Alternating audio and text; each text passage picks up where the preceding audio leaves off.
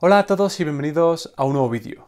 Si eres una de esas personas a las que minoxidil tópico no les resulta efectivo, quizás este vídeo sea para ti, porque vamos a analizar un compuesto que al ser combinado con minoxidil podría aumentar la eficacia y la absorción de minoxidil. Además, este compuesto podría servir para hacer crecer pelo y tratar la alopecia androgenética, y además podría tener propiedades útiles para tratar la alopecia areata. Por tanto, si quieres saber cuál es la eficacia de la crema de tretinoína para tratar este tipo de alopecias, y si quieres saber cuál es su efecto al ser combinada con minoxidil, quédate hasta el final.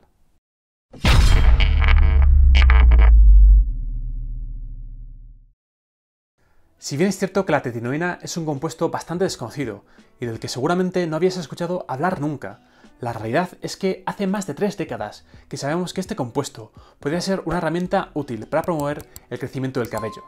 Sin más dilación, pasemos a ver qué dice la evidencia científica del rango más alto que ha analizado la eficacia de este compuesto para hacer crecer pelo y para tratar diferentes tipos de alopecia.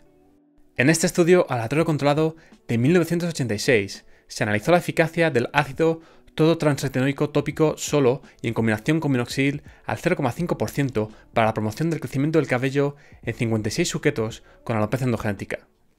Después de un año, la combinación de tretinoína tópica más minoxidil al 0,5% resultó en un recrecimiento del cabello terminal en el 66% de los sujetos estudiados. La tretinoína estimula cierto crecimiento del cabello en aproximadamente el 58% de los sujetos estudiados. Una mujer con alopecia avanzada diagnosticada más de 20 años antes de realizar este estudio tuvo un nuevo crecimiento del cabello usando solo tretinoína durante un periodo de 18 meses. La tretinoína promueve y regula la proliferación y diferenciación celular en el epitelio y puede promover la proliferación vascular. Estos factores son importantes para promover el crecimiento del cabello. Estos resultados preliminares indican que se debe trabajar más sobre el papel de los retinoides en el crecimiento del cabello. También se debe investigar más el efecto sinérgico de los retinoides en combinación con una concentración baja de minoxidil. Otro estudio de 2014 analizó el efecto promotor sobre el crecimiento del cabello en ratones machos de ketoconazol tópico, minoxidil y minoxidil con tretinoína. Recientemente se ha informado que el uso tópico de la solución de ketoconazol al 2% tiene un efecto terapéutico contra la alopecia androgenética. Minoxidil es un medicamento vasodilatador que se utiliza principalmente como fármaco antihipertensivo. Se descubrió que este compuesto tiene como efecto secundario la hipertricosis, es decir, un crecimiento excesivo del cabello, y que puede ser útil para tratar la alopecia androgenética. La tretinoína se usa comúnmente por vía tópica para el tratamiento del acné y el tratamiento del fotoenvejecimiento. Esto es, el daño provocado en la piel por años de exposición al sol. El objetivo de este estudio fue comparar el efecto estimulante de ketoconazol, minoxidil y minoxidil más tretinoína sobre el crecimiento del cabello en ratones machos.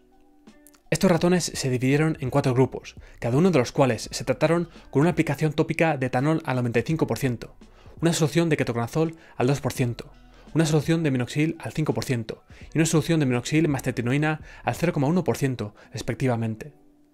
Se fotografió el área recortada y se calculó la proporción del área del pelaje regenerado. Los resultados de este estudio demostraron que ketoconazol, minoxidil y minoxidil combinado con tretinoína tuvieron un efecto estimulante significativo sobre el crecimiento del cabello en comparación con el grupo de control, y minoxidil fue el fármaco más eficaz de todos. Otro estudio de 2015 comparó la eficacia de minoxidil tópico al 5% y la combinación de minoxidil tópico al 5%, ácido acelaico tópico al 1,5% y tretinoína tópica al 0,01% sobre la base del análisis dermatoscópico en la alopecia androgenética. La alopecia androgenética, también conocida como calvicie de patrón masculino, afecta hasta el 50% de los hombres en todo el mundo. La tretinoína prolonga la fase anágena y triplica la absorción percutánea de minoxidil. El ácido acelaico es un inhibidor de la enzima 5-alfa reductasa y podría ser un agente eficaz en el tratamiento de las patologías de la piel humana relacionadas con los andrógenos. Este estudio tuvo 3 objetivos. Primero, estudiar la eficacia de minoxidil tópico al 5% en el tratamiento de la alopecia androgenética. Segundo, estudiar la eficacia de la combinación de minoxidil tópico al 5%, ácido acelaico tópico al 1,5% y tretinoína tópica al 0,01% en el tratamiento de la alopecia androgenética. Y tercero, comparar la eficacia de la preparación tópica mencionada en el tratamiento de la alopecia androgenética. En este estudio se analizaron a 46 pacientes con alopecia androgenética.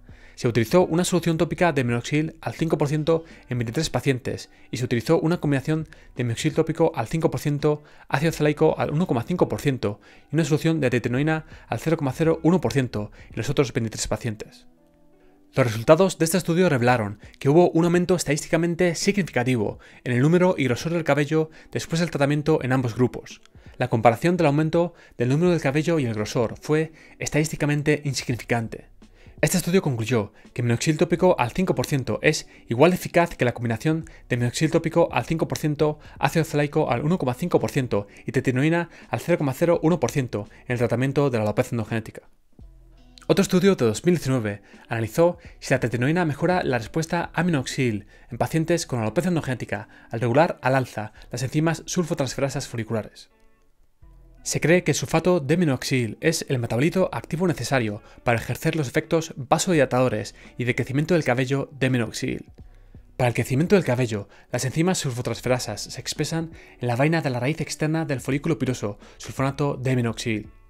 Se encontró que la gran variabilidad entre individuos en la sulfotransferasa folicular predice la respuesta de minoxidil y por tanto esto podría explicar la baja tasa de respuesta a minoxidil tópico en el tratamiento de la alopecia androgenética. Un posible método para aumentar la respuesta a minoxidil sería de gran utilidad clínica. Se ha informado que los retinoides aumentan la respuesta a minoxidil. El supuesto mecanismo de acción fue una modulación retinoide de la permeación cutánea a minoxidil. Sin embargo, existe evidencia que apoya que los retinoides aumentan el espesor dérmico. Para dilucidar el efecto de los retinoides tópicos sobre la respuesta a minoxidil, estudiamos el efecto de la tretinoína tópica sobre la sulfotransferasa folicular. En este estudio demostramos que la aplicación tópica de tretinoína al 0,1% influye en la expresión de la sulfotransferasa folicular. El 43% de los sujetos que inicialmente se predijo que no responderían bien a minoxidil se convirtieron en respondedores después de 5 días de aplicación tópica de tretinoína.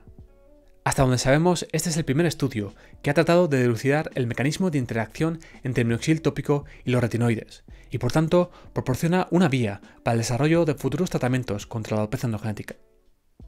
Otro estudio de 2020 comparó la eficacia de esteroides tópicos potentes contra la tretinoína tópica en la alopecia areata parcheada del cuero cabelludo. La alopecia areata es una condición común que causa alopecia en parches del cuero cabelludo. Esta alopecia puede seguir un curso impredecible, con exacerbaciones y remisiones espontáneas. Hasta el momento se han probado varias opciones terapéuticas para aliviar la preocupación cosmética del paciente.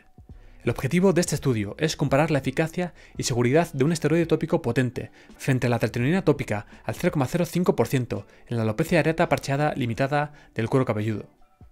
En este estudio se incluyeron a 50 pacientes mayores de 5 años de ambos sexos, con alopecia areata localizada en el cuero cabelludo, después de obtener un consentimiento informado. Este fue un estudio prospectivo aleatorizado realizado durante un periodo de 12 semanas. Excluyendo el sesgo de edad y sexo, los pacientes se distribuyeron en dos grupos de tratamiento, A y B. El grupo A se trató con una crema de dipropionato de betametasona al 0,05% aplicada 2 veces al día. El grupo B se trató con una crema tópica de tretinoína al 0,05% aplicada 2 veces al día. La respuesta se evaluó en cada paciente de forma subjetiva y objetiva, mediante la escala de calificación de alopecia y la puntuación del crecimiento del cabello al final de las 12 semanas. El 72% de los pacientes del grupo A mostraron una mejoría clínica estadísticamente significativa en comparación con el 36% de los pacientes del grupo B. Este estudio concluyó que la crema de dipropionato de betametasona al 0,05% sigue siendo el tratamiento tópico más efectivo y económico en formas menos extensivas de alopecia areata. Sin embargo, la tretinoína tópica al 0,05% también da una respuesta bastante positiva. No obstante, se necesitan más estudios con tretinoína tópica para establecer su papel en la alopecia areata limitada. Como ves, desde 1986 sabemos que la tretinoína podría ser un compuesto eficaz para hacer crecer pelo y para tratar la alopecia androgenética. Por otro lado, un estudio de 2014 realizado en ratones que analizó la eficacia de ketoconazol, minoxidil y minoxidil más tretinoína demostró que todos estos compuestos eran eficaces haciendo crecer pelo, siendo minoxidil el compuesto más eficaz de todos.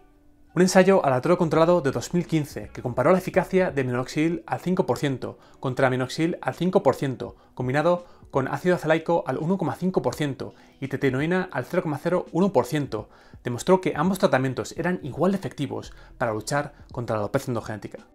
Otro estudio de 2019 tuvo como objeto estudiar un posible método para aumentar la respuesta a minoxidil en pacientes que no tenían una buena respuesta con este tratamiento.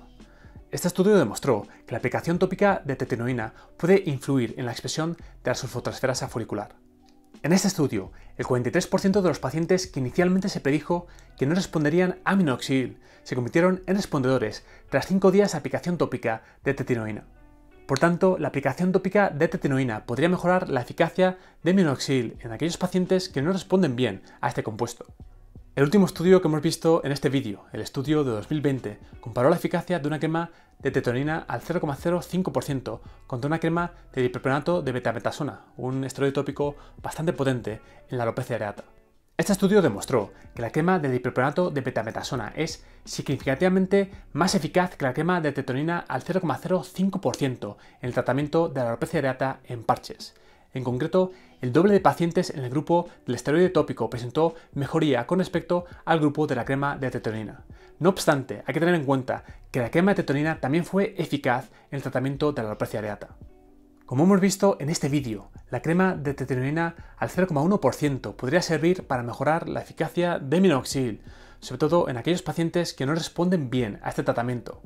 No obstante, tenemos que tener en cuenta que tenemos evidencias encontradas, puesto que un estudio que comparó la eficacia de minoxidil al 5% contra minoxidil al 5% combinado con ácido azelaico al 1,5% y tretinoína al 0,01% concluyó que no existían diferencias entre ambos tratamientos.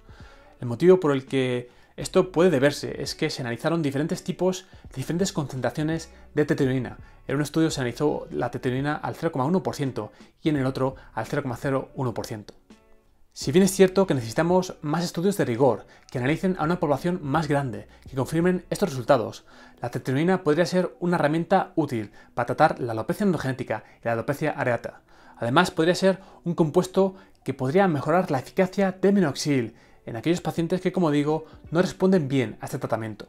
Si quieres conocer otro método que podría mejorar la absorción y la eficacia de minoxidil, haz clic aquí. Y si quieres saber cuál es la mejor concentración de minoxidil para luchar contra la alopecia androgenética, haz clic aquí. Para ver más vídeos como este, suscríbete al canal aquí.